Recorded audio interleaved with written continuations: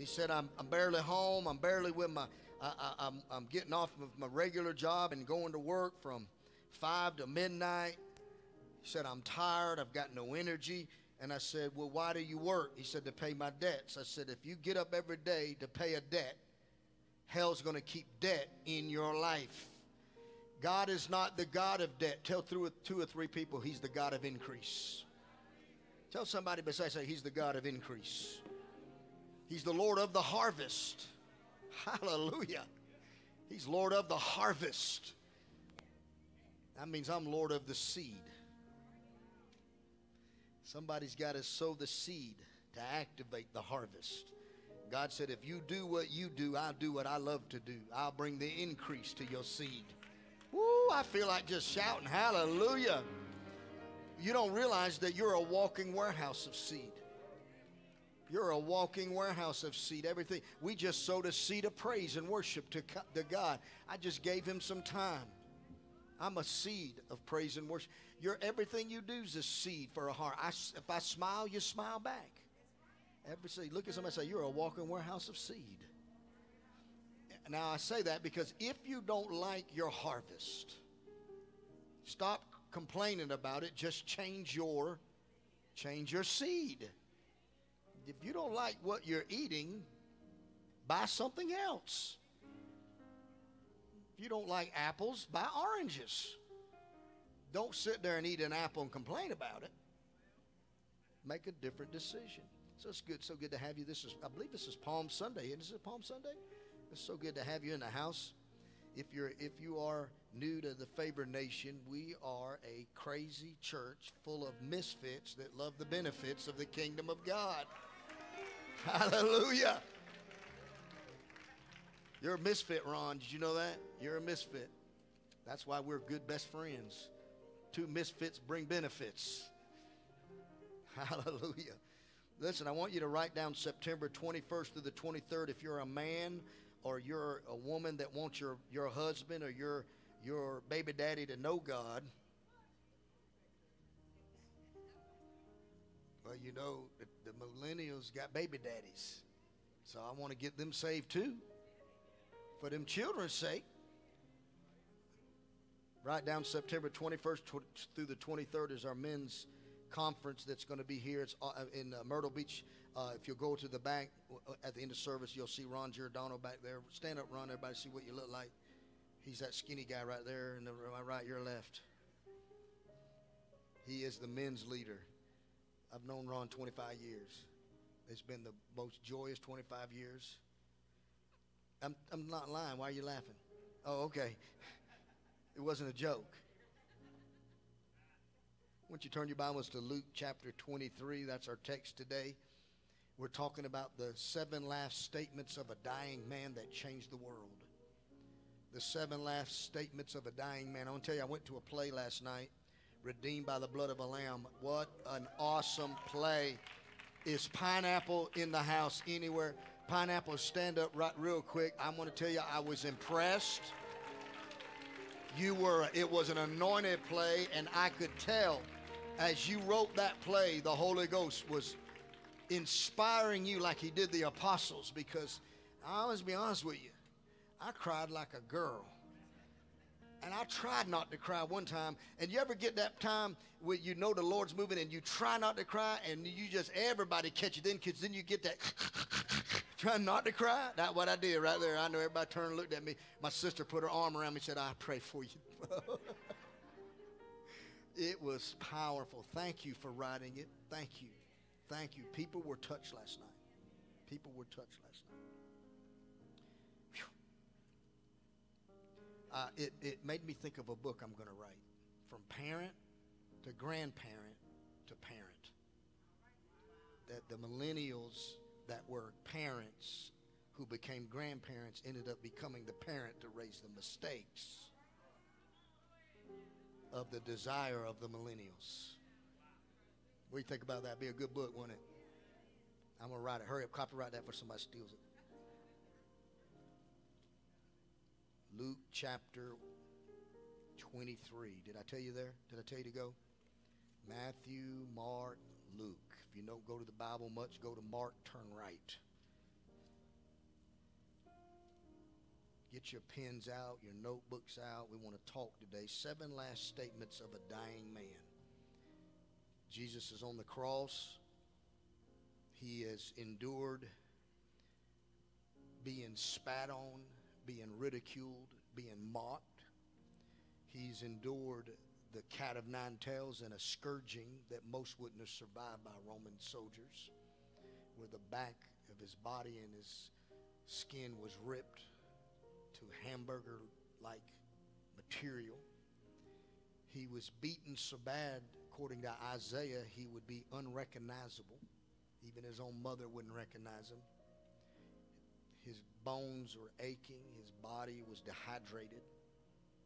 They were laughing at him, scorning him, and now he's dying. It's not a God on the cross, it's a man. Say this, man's on the cross, not God. The man on the cross. He asked God if he could skip the cross. He said, is there any other way? And I've learned this about Jesus as I'm studying this, and I want you to hear this. I've learned it. I'm learning it. That if you follow the example of Jesus, you're going to find out that you have to give up your wants for his will. You should write that down somewhere, because that's a key to your success. As long as you think you have the right to do what you want, opposite of what he asked you to do, and what he asks you to do comes through the Word of God, not through your own. Most people think, well, he talks to me. He'll talk to you through mentors. He'll talk to you through his Word. But it's just amusing to me how many people who read the Bible, know the Bible, still try to control God in their wants. And Jesus is on the cross, and he has an assignment. His assignment is to be a mediator, an intercessor. His assignment as God-man is to stand between you and God so you can find grace. This is his assignment. He has no other assignment. He's not an entrepreneur.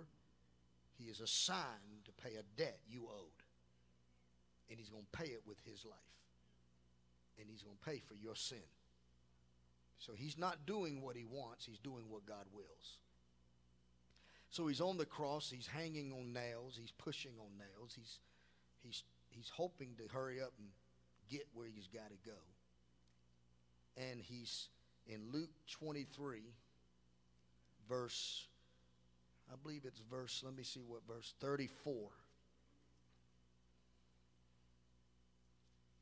So he's laying there, and when he had come to the place called Calvary, they crucified him, and the criminals on one side and the others on the other side, verse 34. And then Jesus said, Father, forgive them, for they do not know what they do. And while he is praying or talking to the Father, he's asking the Father to forgive them. They're gambling at his feet over his garments. They're trying to divide his garments and cast lots. And the people stood looking on, but even the rulers with them sneered, saying, he saved others, he healed others, he delivered others.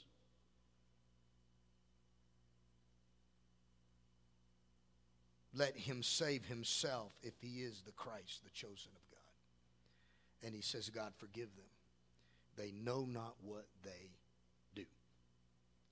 So last week we talked about abandonment. We talked about that Jesus said, why hast thou forsaken me? And the word forsaken there was, why did you abandon me here? That wasn't the deal. I didn't know I was going to die with rejection on this. I can be rejected by them, but I didn't know you were going to reject me at the last moment.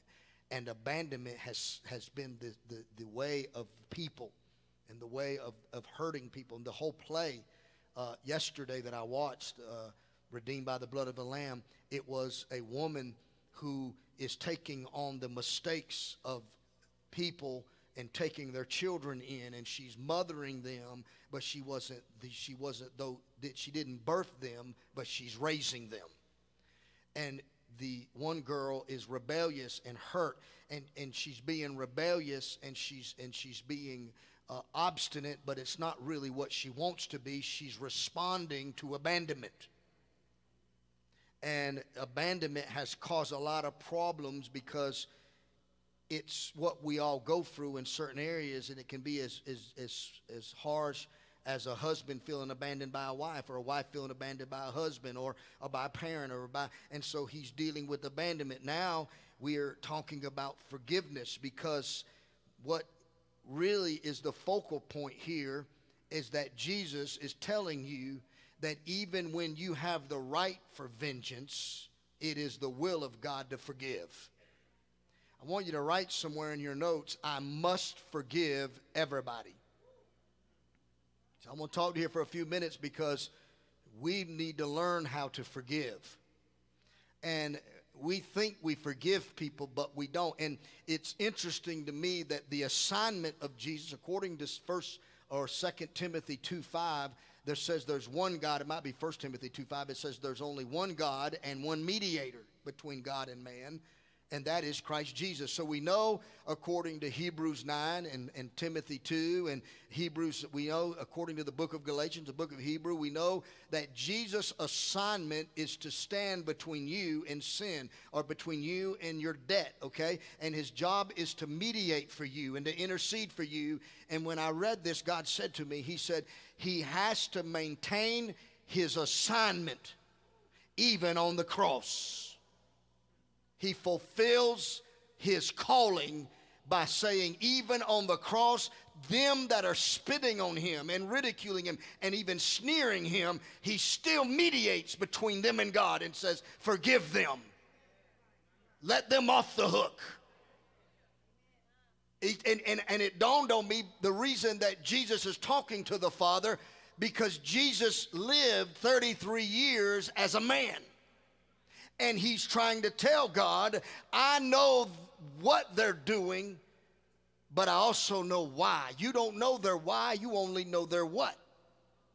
And you got to learn that before you judge another person's what, you ought to stop and start asking their why. Because some people might be reacting in their what because they're really hurting over the why. Why am I rejected? Why have I been overlooked? Why have I been ignored? And he says, I know that they really don't know. And now he's not just speaking of what he's doing on the cross because the Herod hated him and the religious mocked him. He knew that spiritually there was a warfare taking place that none of those people could see, but that the demonic and the angelic were waiting to see what's going to happen with a weapon called Jesus. Is the man going to die and stay dead? Or is God going to intervene in the man?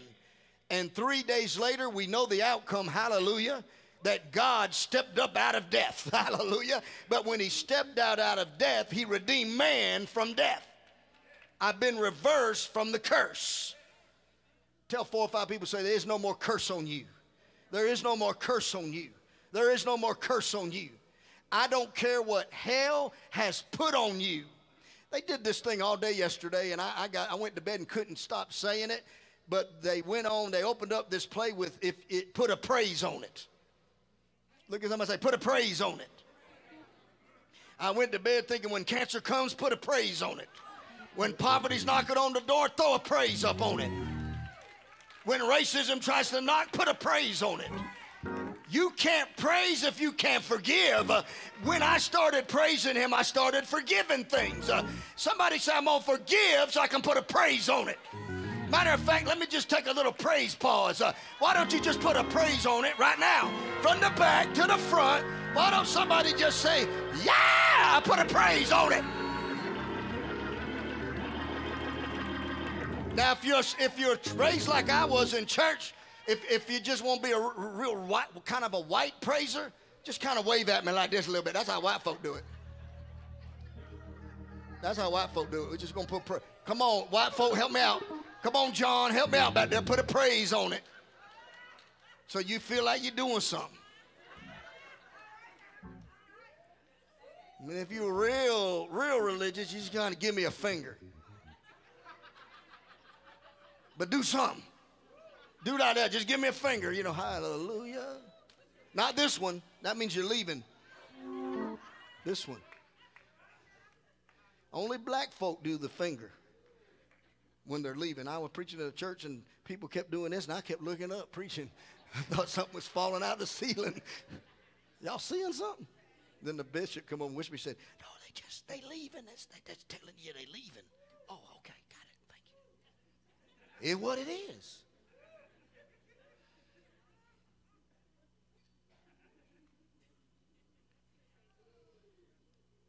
You don't never know what I'm going to say. You just got to unbuckle the seatbelt and hang on. I get 30 minutes of embarrassment. I'm going to do it. Hallelujah. If my wife don't do her head like this twice, I ain't said nothing.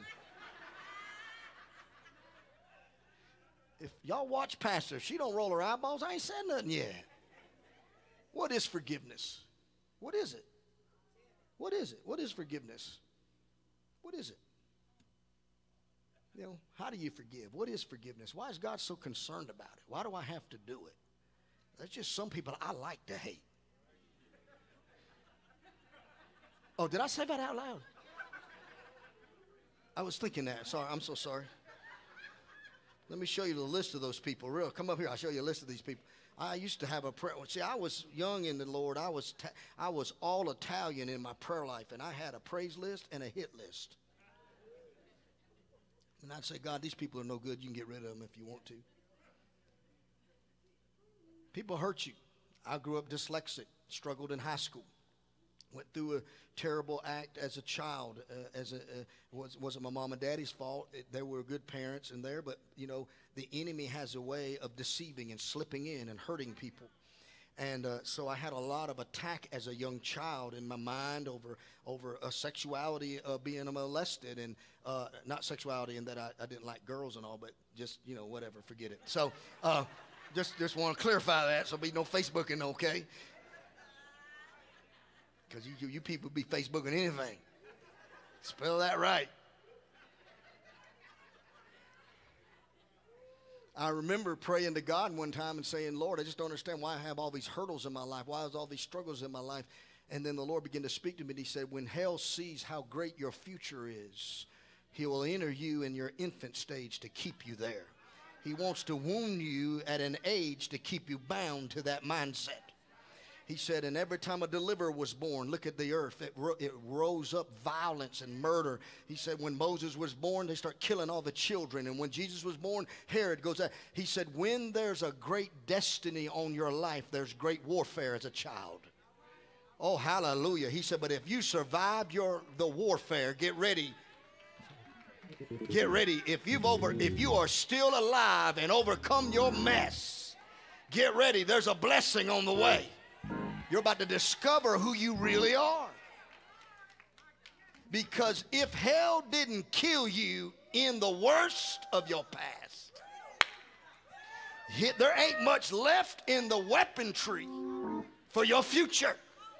Matter of fact, I say one more thing here before I get in forgiveness. If hell has entered your now and is causing incredible agitation, aggravation, and frustration, it is a clue that God has already secured your future.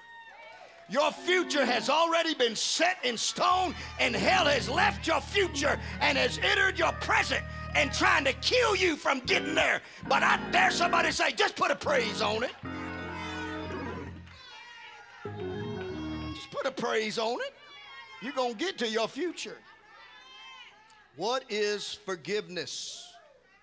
What is it? Is it a feeling? No, it's not a feeling. What is forgiveness? It is a decision. It is a decision to let go of the desire of revenge.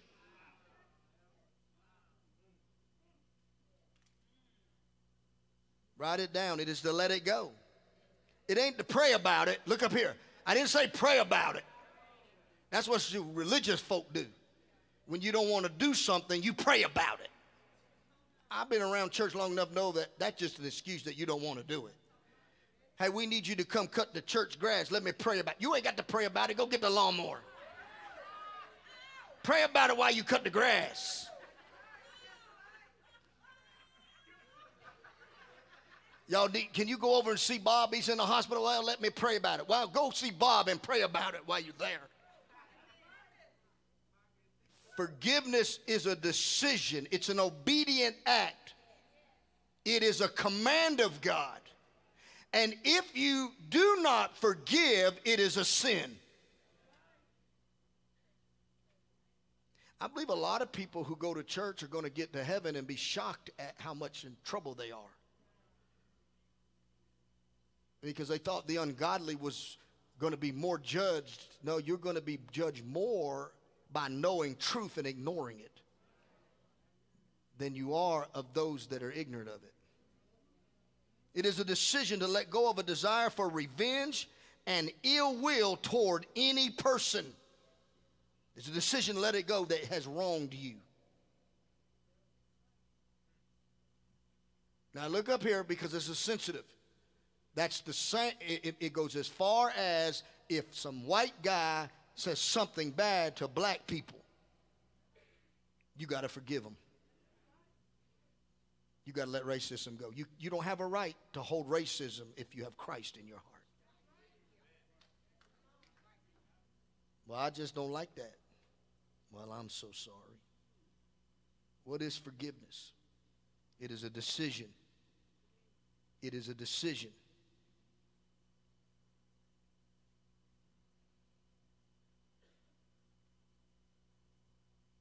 What does the Bible say about it? Matthew 6:14 and 15. What does the Bible say about forgiveness? Matthew 6.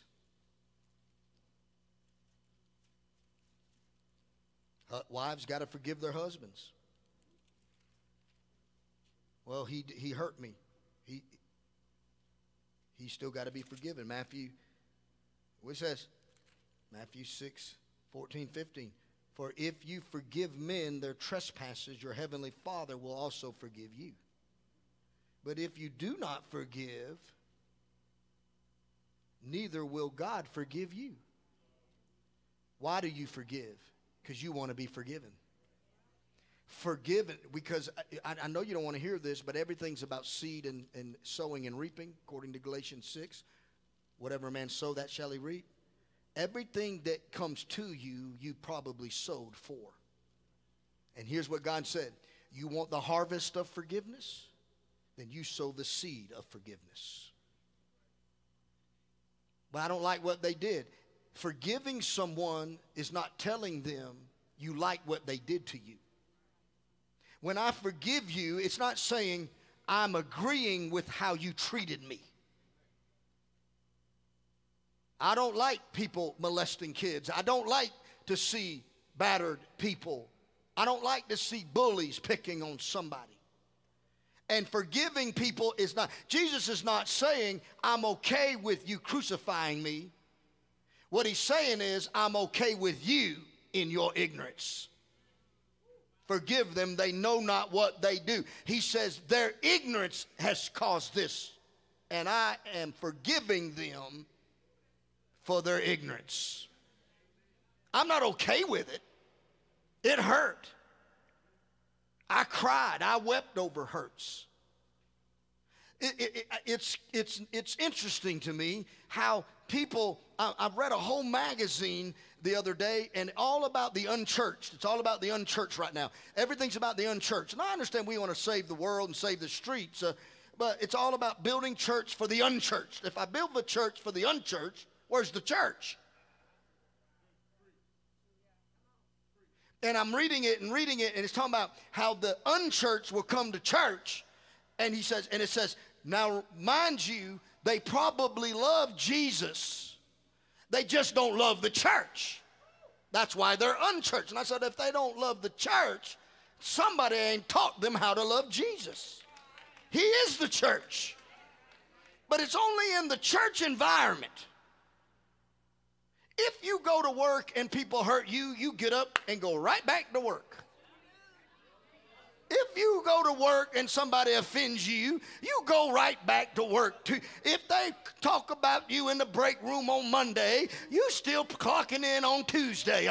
They over there sneering at you in the corner, you still clocking in on Wednesday. They over there laughing at you, you clock in on Thursday. If your child comes home and says, they didn't play me and the coach put me on the bench, I notice he goes back to practice again, and I know mom and daddy say, you going to get up there, you ain't a quitter, you ain't doing it, you going to get over there and play ball.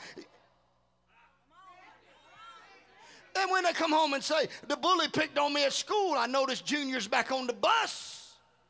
You just gave them fighting lessons that night in the bedroom. Then it comes to, but you come to church and somebody hurt you or talked about you, and it's the same people at school that you go back to school at. It's the same people that hurt you at the job. You go back to the job. But then you come to the church and the people hurt you. You say, I'm not going to go back to that church, and you blame God for the people.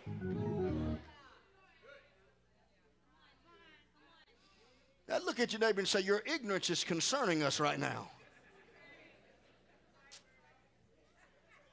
Well, I ain't going back to church. Church offended me. Church didn't offend you. People did. The same people that's at school, the same people that did it at the restaurant, the same people that did it in the playground, the same people that did. You go all back. You keep living your life, but you going to blame God because you got a little wounded because somebody was ignorant in church.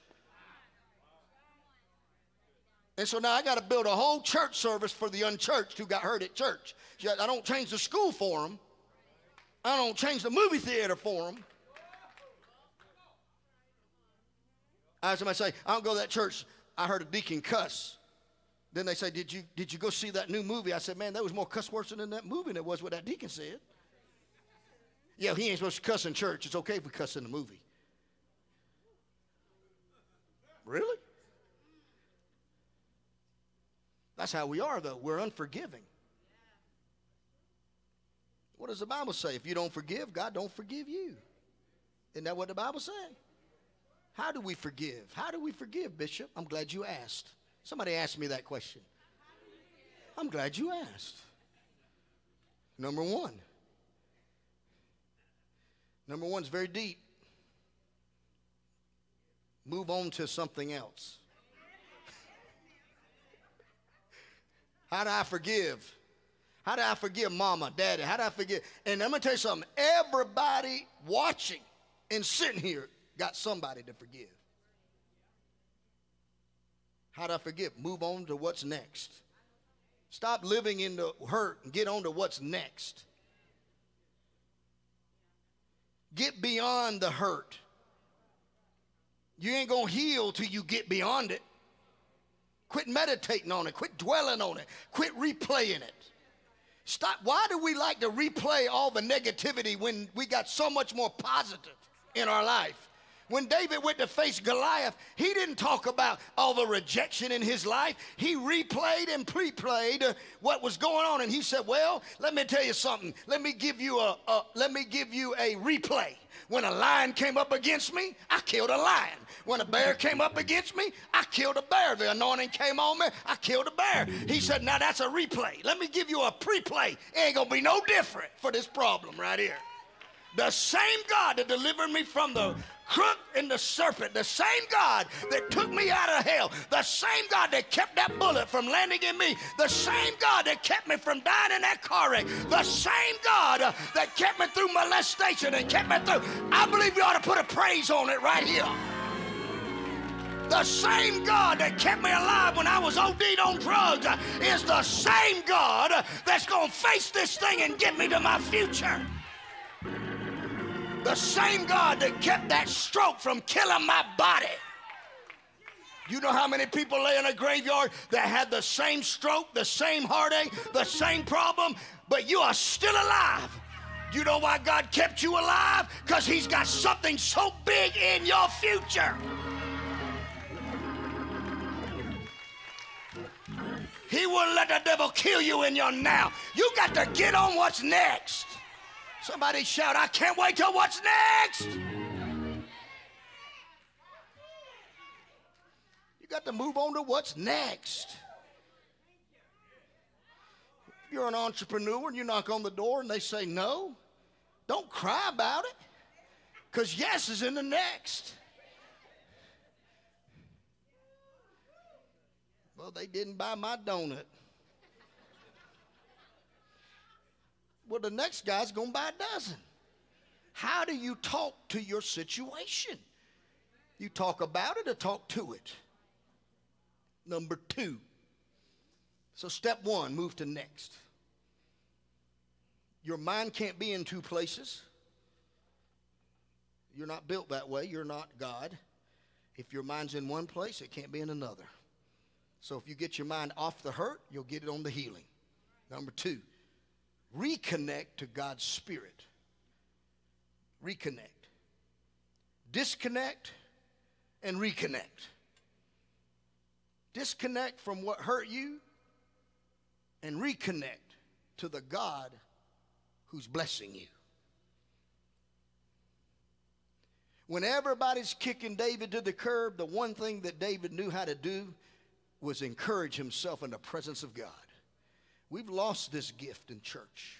We got to get to church before we can feel a little bit of joy. God said you can get that joy right now by yourself. Just get up in the presence of God and don't talk about your issue. Talk about your God. Start telling your spirit man to remind your mind God is all powerful. God is mighty. God is awesome. God is great. God got this thing. He got this. Somebody say, God got this. When the devil's saying your child ain't going the right way, say, God's on the scene. You might not see him, but I know he's there. Why? Because I believe he's there. I trust he's there. I know he's there. That's what that psalmist said. The same God on the hilltop is the same God in Sheol or hell. Hallelujah. You got to reconnect to your faith. Reconnect to God. Get in the Word. Don't look for the problem in the Word. Look for the solution in the King. He is bigger than cancer. He is bigger than sugar diabetes. He is bigger than divorce. He is bigger than lack and poverty and pain and racism. He is God. Number 3. Step 3. How do I forgive? This one ain't going to be one you like. I didn't like this one. I wanted to erase it, but God wouldn't let me. I was hoping my computer would fry and I couldn't remember it. Number 3. Do not, listen to me, do not fall asleep with anger in your heart.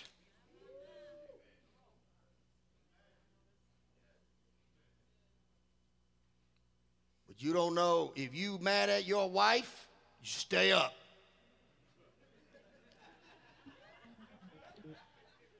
Marianne, if you're mad at me, stay up. I never understood, Pastor, your first lady. I just don't understand her. She can be so mad at me and fall right to sleep. There ain't a God in her. I'm laying there half the night having a conversation with myself while she's snoring over there, enjoying her sleep. That's 'cause I put a praise on it. All right, Mark, Cindy, I quit. Y'all come up here and preach for me. See, I can't sing like that. I say, put a praise on it. You better put a praise on it. See, I know y'all, you know, now the unchurched folk right now, like, what they doing in that church? We just getting you ready for the snakes. The snakes is next. No, I'm kidding, man. 2 people just jumped up and run out of here. You just be for sure. Anybody brings a snake in this church, it's a devil, and I'm going to cast them out of here. I don't even think you love God if you got a pet snake. I'm still praying for Richie because he's got piranhas. I was like, do they catch a stick? Can you pet them? They just look at you with their teeth. I went over his house, and I was sitting on the edge of his couch, and I turned and looked, and this fish was looking at me like this. I start sliding over. Excuse me there. He said, he looked like you food. That's a devil right there. Don't go to sleep angry. Listen, don't let the sun, God said, go down on your wrath. Let me talk some Latino women right here. Because Latino women got some wrath. I hear them at Walmart sometimes. Poor guy. And they speak in Spanish. And Spanish sounds so good even when you're angry. For folk that don't know what you're saying, I'm thinking, oh, that's so nice. But then I looked at him and I said, oh, it must not be nice.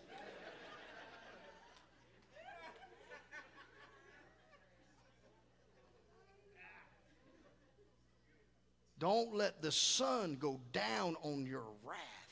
When God tells you something, it's for a reason. Listen to me.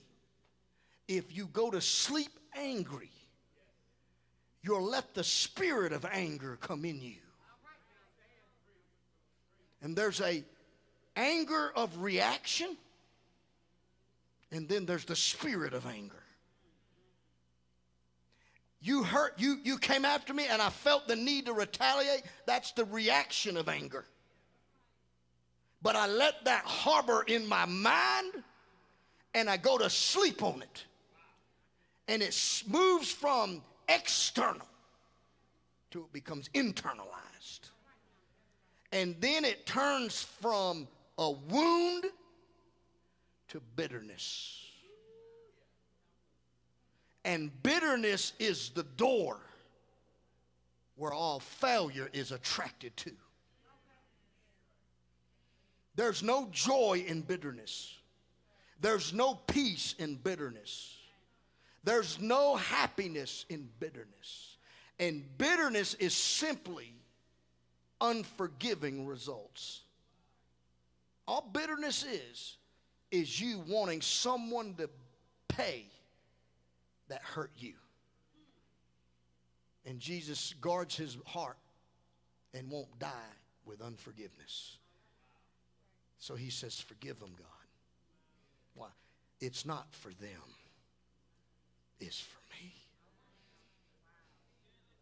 I will not die with vengeance in my heart. Why? I'm their mediator.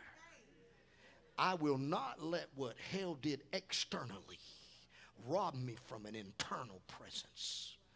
Even on the cross with dehydration and tongue swelling, he had to make sure he got it out to his flesh. Forgive them. Let them off the hook. Because I do it for me. I want you to say, well, whoever hurt me will not imprison me no more. You're forgiven. And it ain't for you. It's for me. I'm free. I'm free. I'm free. The love of Jesus set me free. Number 4, change your focus. Just change your focus. Stop thinking about it. I was studying this and I had so many people I had to forgive. I think I'm still filling the list. Because God said, if you have any ill will, let me tell you a sign of unforgiveness, jealousy. Didn't know that. I said, now why did you tell me that? I'm sorry I told you all that. Because now you're stuck with it. You know, one of the signs of unforgiveness is if you're easily angered. You know why? You're still focused on it. You change your focus. Start, you know what? How many times, after all I do, this is how people treat me.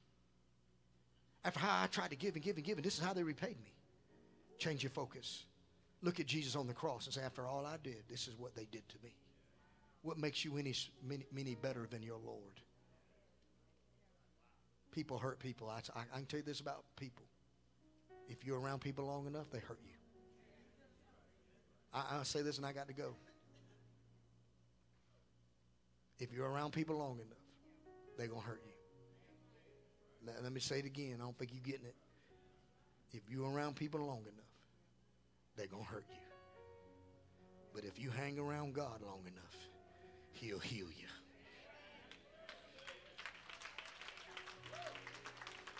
I have never walked with God and stayed angry. I have never went to His presence and left still hating somebody.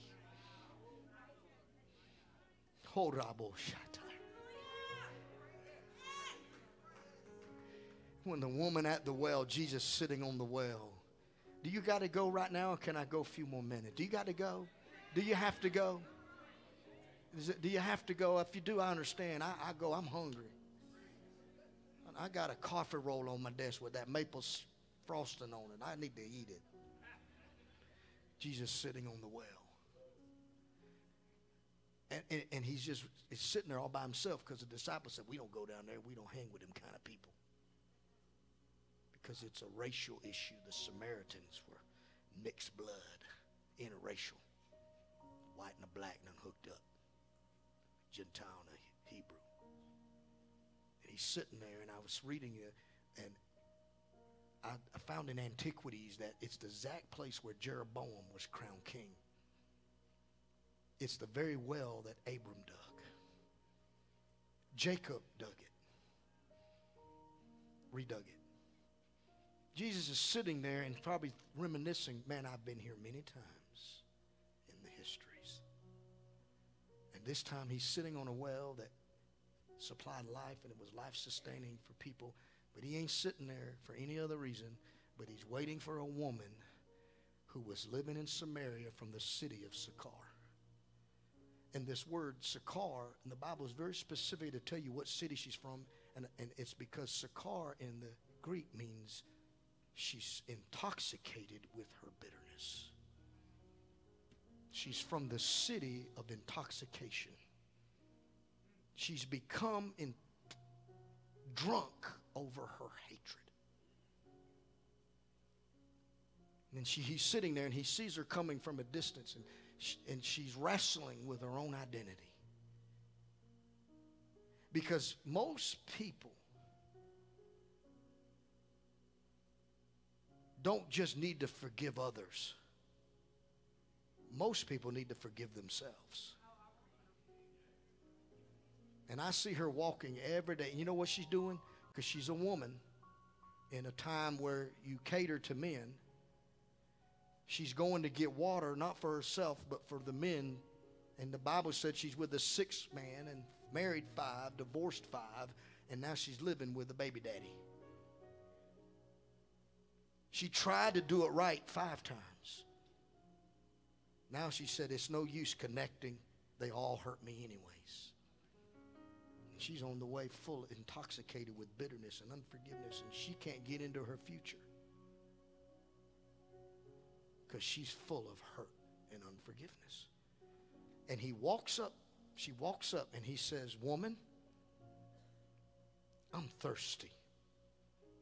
Fetch me some water. And she said, do you not know what I am? Do you not know who you are? What is a Jew asking a Samaritan for any favor? See, unforgiven. How do you know when you're still full of bitterness? You always react wrongly to requests. You're guarded.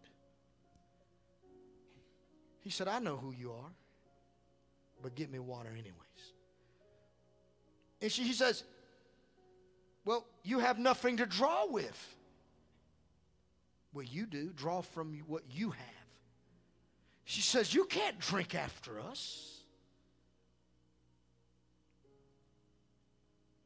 And then he looked at her and he said, lady, he said, you've been married 5 times. I know all about you. You don't think I know you? You've been married 5 times, and the 6th man that's living in your house, and you hiding from the law, you just living with him. He brought up, I know your sins. They all talk about it. She didn't bring up an excuse. You know what she brought back up to him? Worship. She said, then where can I worship? She knew the answer to her mistake was to get to the house.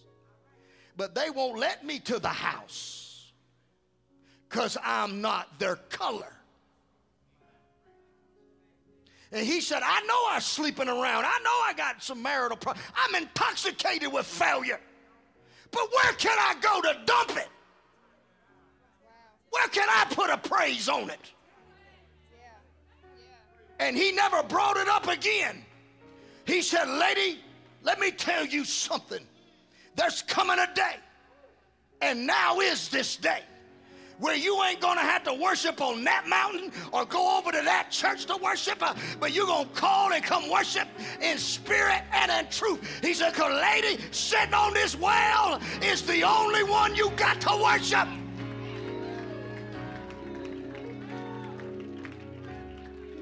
This is the only place right now. This is your sanctuary. Draw me some water.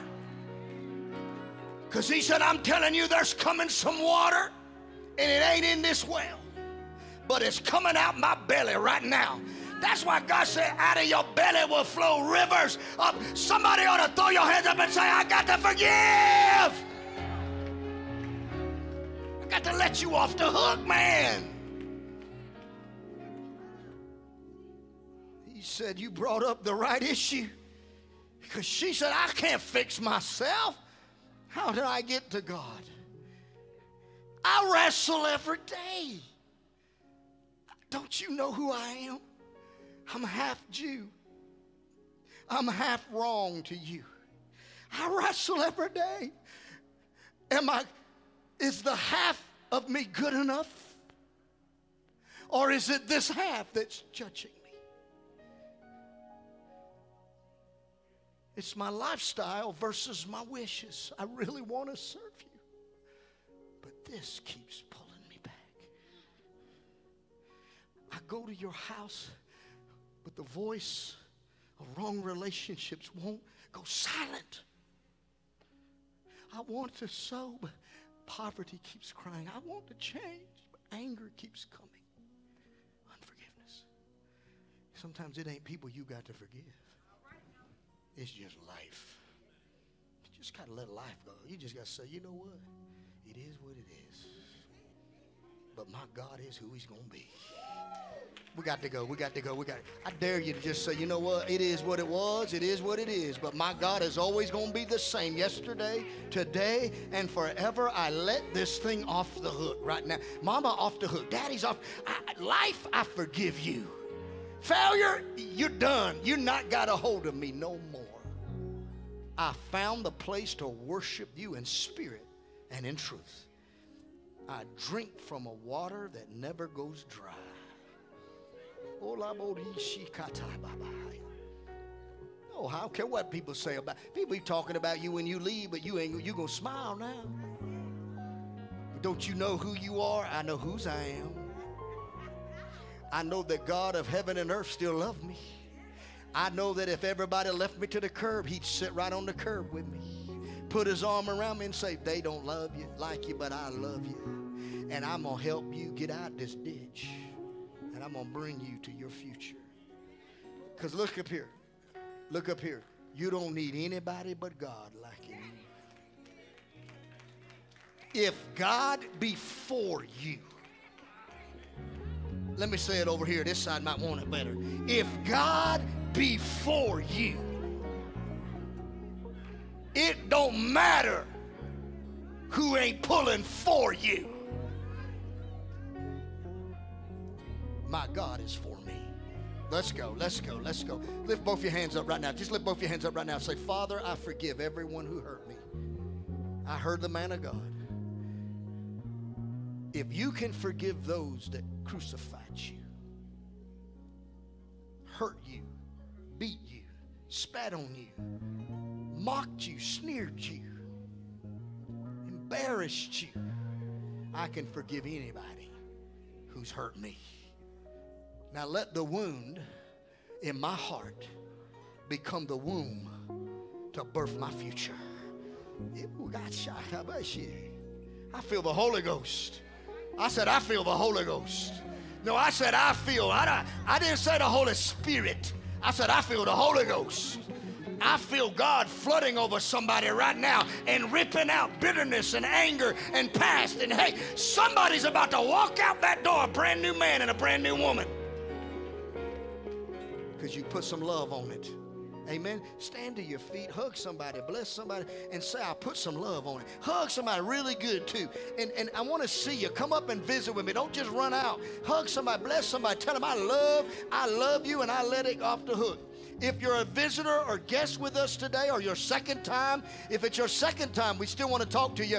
Go out to my right. There's a door right there to my left, and go down there to your left, my right, and there's a room set up. We got some snacks and some second-time gifts for you, first-time gifts. If you're watching on the internet, and you might be watching replay, this is an anointed message for forgiveness.